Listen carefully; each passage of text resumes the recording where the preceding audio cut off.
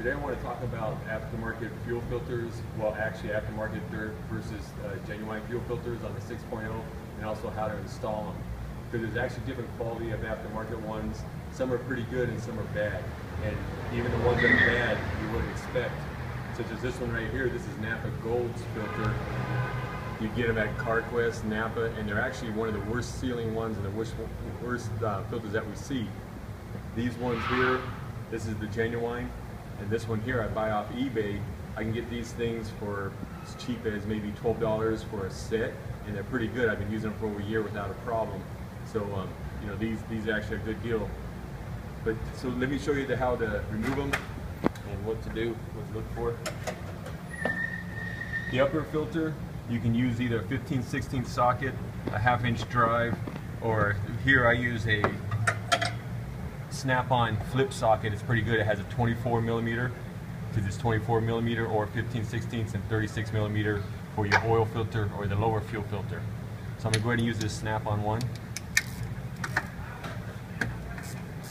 All I really do before I remove this is just make sure that the key's been off for, say, at least a minute or so the pressure equalizes and drains down. This one here does have one of the aftermarket ones. It's one actually from Carquest, which is the same as the Napa Gold. So I'll go ahead and take the filter out, inspect the bowl. I'm out here in the desert Southwest and I normally see water contamination, and this one looks pretty good. I don't see any water droplets. You'll actually see them on the bottom there. So this one looks good. I'm not worried about draining it, plus the light's actually accurate. I'm going to go ahead and change this O-ring and check it out. This one is just pretty much basic, straightforward. I just take the O-ring off the old one, remove it, take the new one, set it in the proper groove, of course, put it on there, make sure it's not rolled. I've usually just used a fuel as a lubricant. I don't have any issues with it. Now if I'm using the genuine Ford one, also the AutoZone ones, when you get the AutoZone ones, they come the same, looks like the same people make them, which I'm told is Raycor. The AutoZone makes the pretty good quality ones.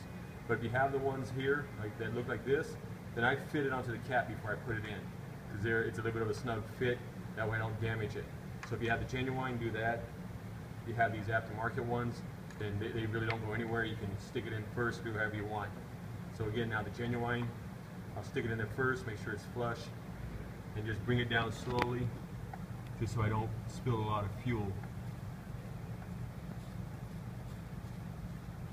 I'm going to snug it up.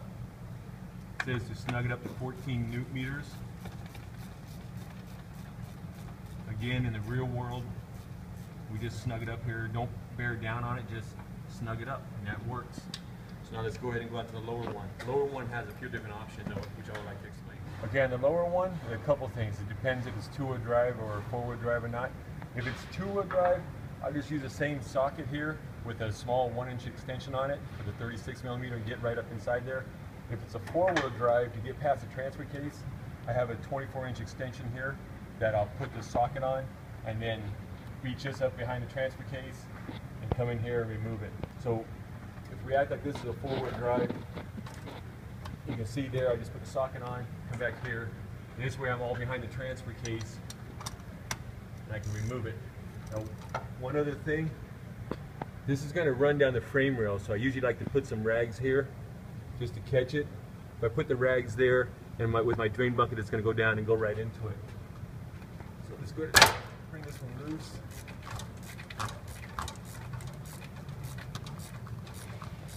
And once it starts to leak, I'll go a lot slower and let it drain out. And if you want, or if you do live in the climates where you get the water in the fuel, this is a 6mm to where you would drain the water and fuel. Don't over tighten this. This thing strips out real easy. There's only actually one real thread in there. One real thread in it, and it'll strip out. So be careful tightening this. Don't over tighten it. And I don't do that in our climate just because it's never needed. It's never an issue. Now once I have it loose, my rag up here,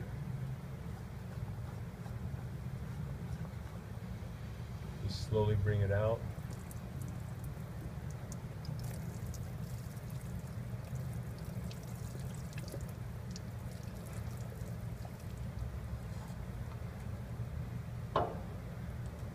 Move the brake line here. Sometimes, a lot of times, these would be clipped in there, but we just move it out of the way, grab the filter, go straight. You're coming off the fuel pump, don't try to pull it and bend it out. Now if you notice, too, I rotated this and how it's clean up here. I'm going to talk about that in a second.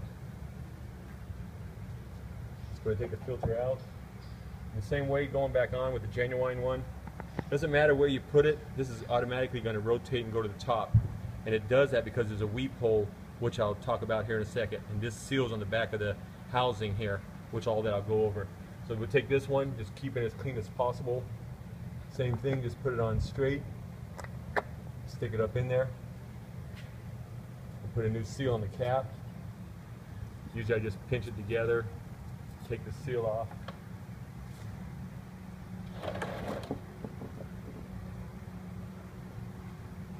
Same thing, install the new one. Lubricate with a little fuel. If you like, get some assembly lube on it and put it up in there.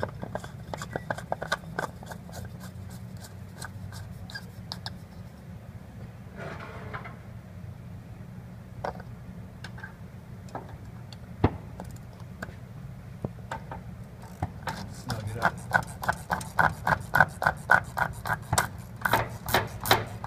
A few things I want to cover because there's actually quite a bit of difference here on the bottom ones, and it's a few things are really important. There's different types of the way they're sealing against the fuel pump. This is the fuel pump where we slid the filter off of. So here we have the fuel pump, and this one I just removed. This one actually works on like a rubber wiper type that seals against the fuel pump and the housing with this one. And this one here works pretty good. You can see most of the filters being used. Again, just the top where we're not getting any flow through, so it's working. The other aftermarket ones, same thing, get pretty good flow, get it all. But now some of them you get where they don't have that weep hole I was talking about, or vent hole that I was talking about earlier. Now look how much of this filter we're actually using. We're using maybe 30% of it. So this filter is pretty much going to get plugged up just because there's not much of the surface area being used. And this one does not have the weep hole or there's the vent hole, like what I'm talking about. And it has this tab, so as we tighten it, it'll bring it up. And with the vent hole, it allows the whole cavity to get full of fuel and flow through everywhere. When you get the cheap ones like this without the vent hole, then with the fuel filter never fills up and starts flowing properly. Just to show you, here's the fuel pump, just to show you what's going on inside of there and what's happening. As you can see here, this is the way it spaces up. There's an area right here, you can see that ledge, that lip, to where the fuel filter will rotate, at least a quality fuel filter. I'm trying to find one here because these are actually all pretty bad. So go back with the original one, or even off eBay, go back with these, it'll rotate up. This tab will hit the one that's inside there and hold the vent hole all the way up and seal. And also these, with this O-ring, will go inside and seal against the housing inside of there. It's a whole lot better. Original equipment and some of the manufacturers off eBay. Actually, the ones that you expect to be better, here we can see them. It's a, well, this one calls itself a luber finer. One of the worst ones is a Baldwin filter. That's actually one of the worst ones. No hole, no quality, no flow. And then here we have a Carquest. Again, poor sealing at the end here, the way it would butt up. And the same way with Napa Gold. Either one of them, not a quality filter. You're better off buying some of these off eBay for 15 bucks or getting a quality one than getting what you would think would be good from Napa or Carquest. So hopefully that helps out to show you how to do it and what to look for when you're looking for at least a decent fuel filter. Okay, one last pointer on these fuel filters. They should be self-bleeding, and it's the same way too. If you run out of fuel, it should just be able to add the fuel and turn the key on and go. But if you want to be, or at least increase your odds that you don't have any air in the system, turn your key on and just do this. The book would tell you up to 6 times, but at least do it 2 or 3 times with a 20-30 second interval in between key cycles. That way the fuel pump's being commanded on now, and it's helping to bleed the system. And if you do this, you won't have any regrets later. So hopefully the info here helps you out. If you find any useful information on my videos, please like and subscribe. Thank you.